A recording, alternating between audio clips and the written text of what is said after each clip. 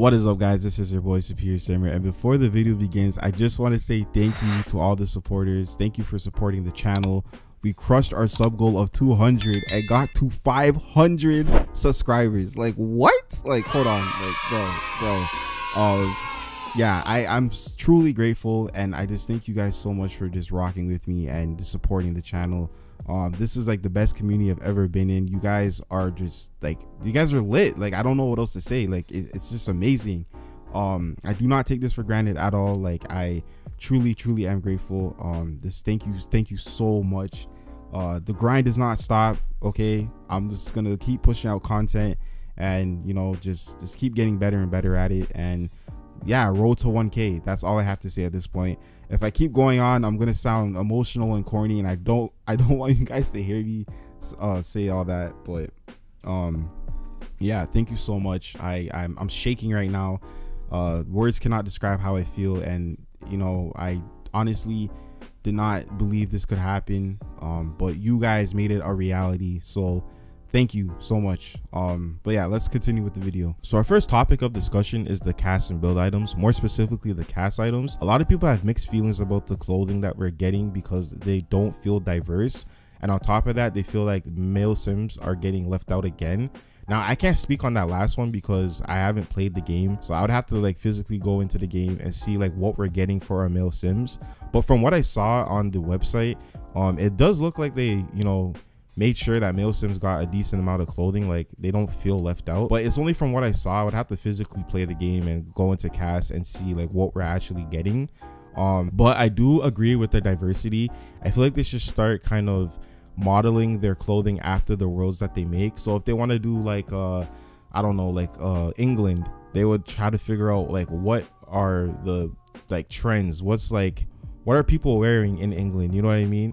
I feel like they will kind of like do their own spin on what a world should look like in Sims, and then they'll kind of just do their own type of like fits, like their own Sims team fits. And like I said, I do like the outfits. I like all the clothes that we are getting. It feels cozy, it looks like colorful, which I feel like is almost every expansion pack we get. All the items look colorful and everything, but it does give me those generation vibes, and like it does fit a family like based game pack.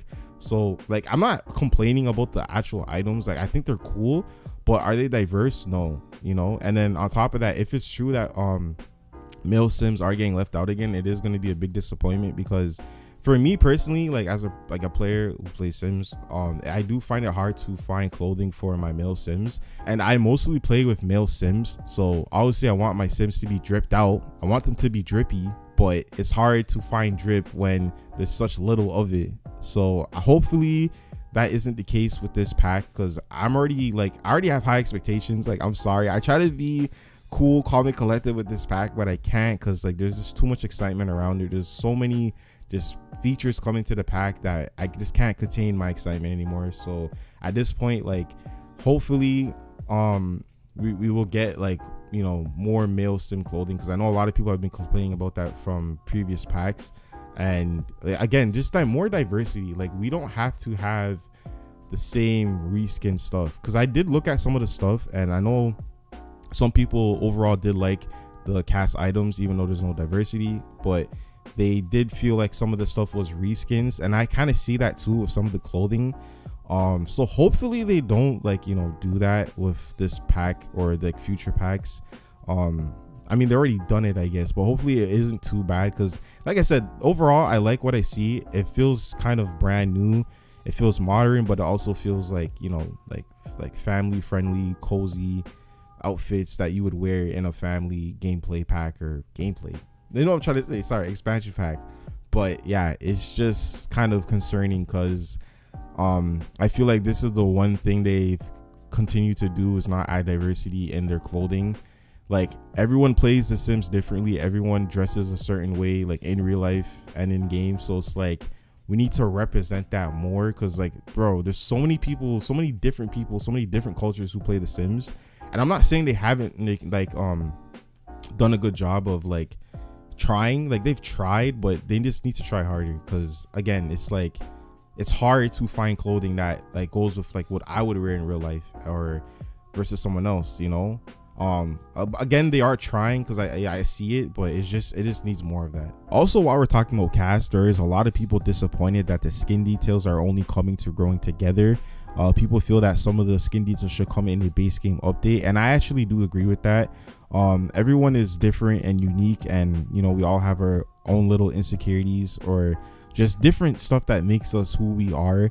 And I feel like we shouldn't have to get that through a paywall. I feel like some of the moles and the freckles and the body freckles and all that other stuff should be in the base game update. They can obviously do 2 versions of that. They don't have to do, like, you know, everything. Like, they can do like a base game version and then like a premium version for Growing Together. They also did the same thing with High School Years. They had body hair that came in the base game update, but then they had it for also High School Years. So obviously they did that because they knew there would have been backlash, because we've been requesting body hair for like forever. So I feel like they definitely could have done that here too. Yeah, it's just, you know, adds more realism to our Sims, and it should be in some type of update. It shouldn't just be locked away behind a paywall. So I do agree with that, and hopefully they figure out something. I don't know if they're going to ever update the, you know, and give us that stuff, but they definitely should. Another small subtopic before we move on is boarding schools. So boarding schools are not coming to the new expansion pack, and I know a lot of people were disappointed about that, myself included. For those who don't know, in the Sims 3 Generations, you could send your kids to boarding school. There were different ones like art, military. That's the only ones I know off the top of my head, but you would send them there and then it would come back like older after a while, and they'll like, I think, learn new skills and stuff like that. Next for topic of discussion is the daycare. So we weren't promised a daycare, like they never hinted at that, but people were kind of disappointed that the daycare job, career, gig, whatever you want to call it, there's so many different terms I could use, wasn't added to the expansion pack or even in a base game update with infants. And again, that would have been perfect to have in Growing Together or just a base game update, because we're getting 2 family type of updates to The Sims 4, and daycare system would have been like really cool. We do have that as like a job, as a part-time job, but that's like a rabbit hole. You kind of just, you know, disappear and then come back, so there's like no gameplay there. I mean, there's gameplay, but you know what I mean, you don't actually see it. It's just, yeah, so it's like damn, like it's a damn shame they couldn't have add that. For those who don't know, in Sims 3 Generations, they did add the daycare profession. So like Sims from your neighborhood that you see all the time would like come to your house and drop their kids off, and there was such cool gameplay stuff that would happen. Like sometimes they would call or like send a message saying, hey, like I'm gonna be late, can you watch them for like an extra hour? And then they would like pay you. You would watch like toddlers, and I think it would get to the point where you have to start watching kids, or maybe the other way around. I don't know like who's harder to take care of in The Sims 3, but yeah, there's so many different just gameplay stuff like happening in that. So that would have been such a cool thing to have in The Sims 4.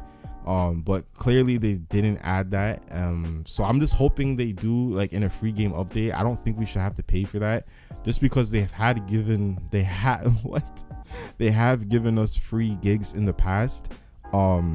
Like we've gotten freelancer type of careers, and that would fit perfect with the daycare like profession or gig or whatever you want to call it in this game.